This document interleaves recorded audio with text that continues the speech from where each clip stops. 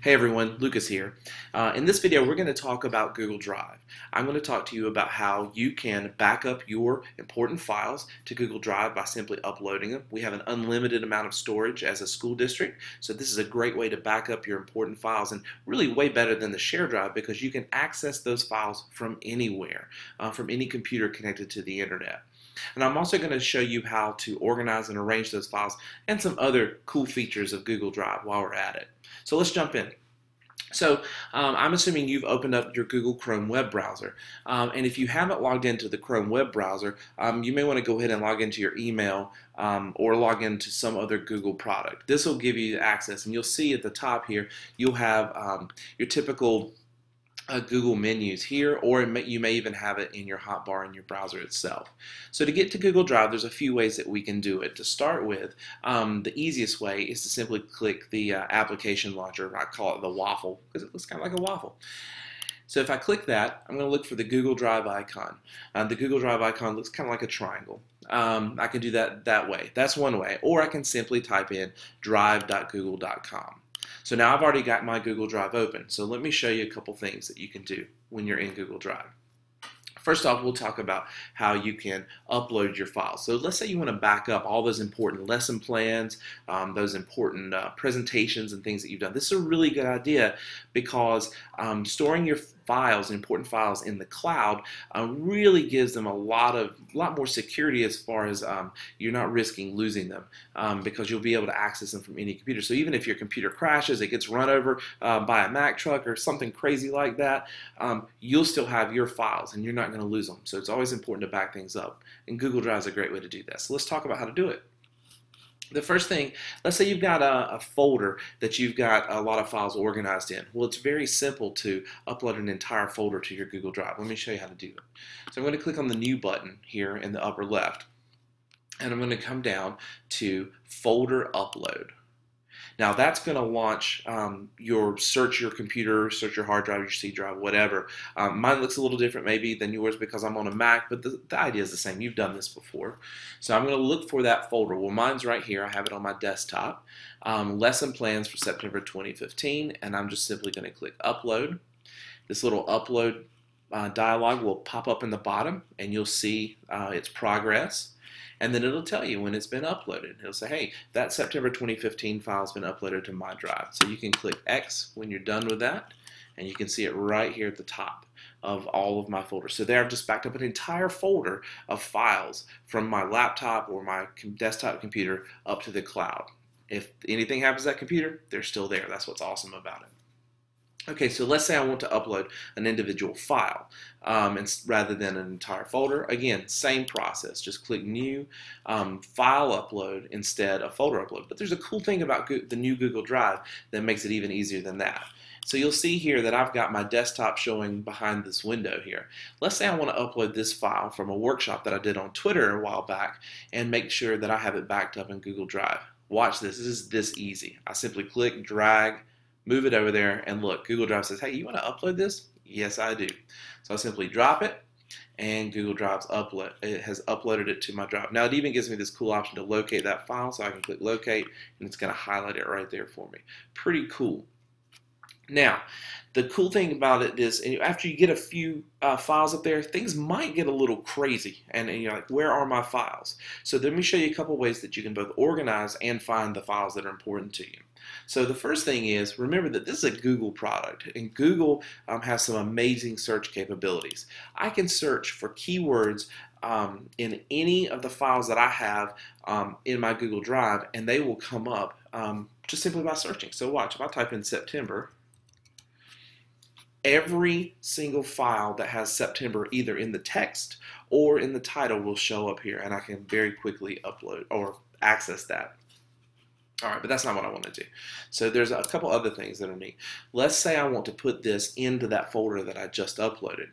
So one easy way to do that is to simply grab the file, and then I can drag it and make sure that I'm holding down my mouse button, mouse over the folder that I want to drop it in, and simply drop it in like that.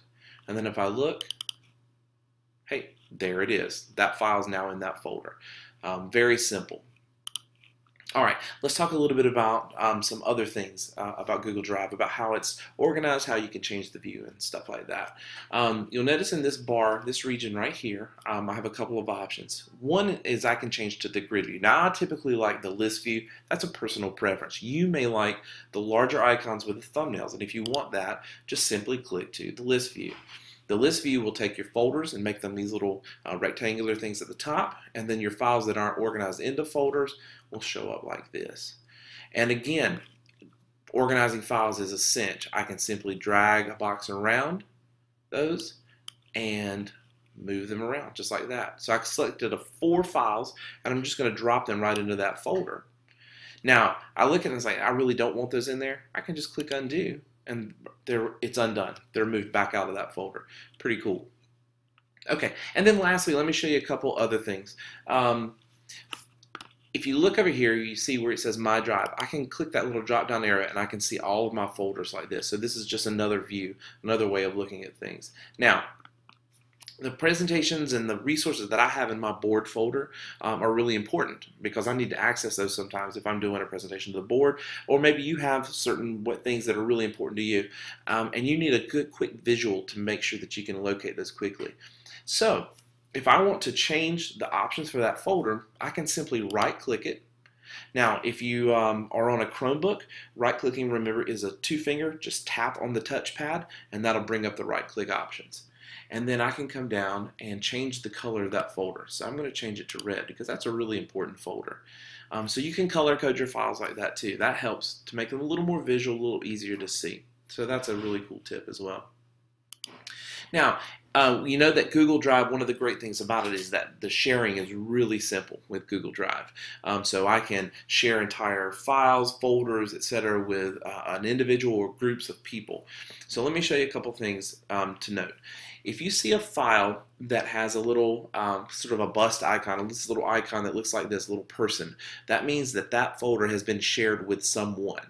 Now, if I put files into that folder, they're automatically shared with everyone who has sharing rights for that folder. And likewise, if I take it out, those folks lose access to that file.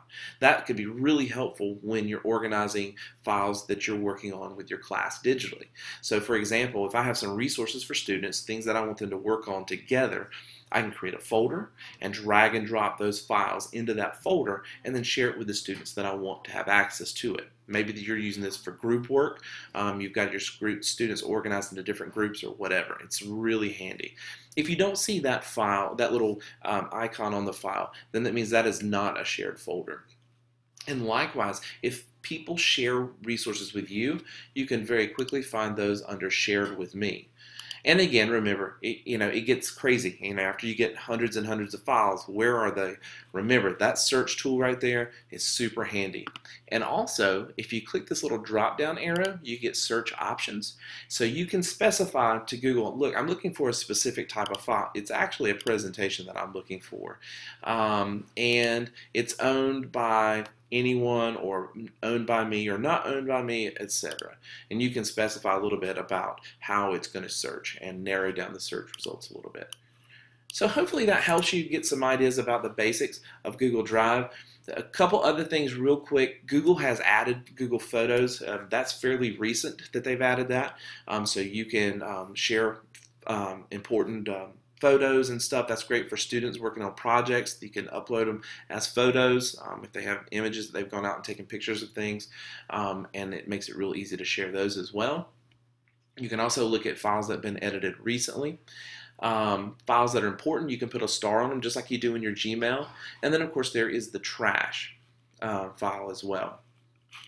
Alright, so that said, I think the last thing I'll show you real quickly is the info button. So I'm going to right click on this and I just want to know little information about that file, a little preview. So I can click on details. It's going to give me a preview of that file here. I can look a little bit of information about it, who was the last person who edited it, where is it located, etc. And then I can even look at all the activity, who made edits to that slide and when they made those edits, or that file. So that's all for this session or this presentation. Spend some time exploring Google Drive. First off, I highly recommend back up your important stuff to Google Drive. That way you're not relying on a shared drive or a flash drive, no chance of washing it in the washing machine. And again, if your laptop gets hit by a meteor or something insane like that, your files are still backed up in the cloud and you can access them. All right, that's all for this session, and I'll see you in the next one.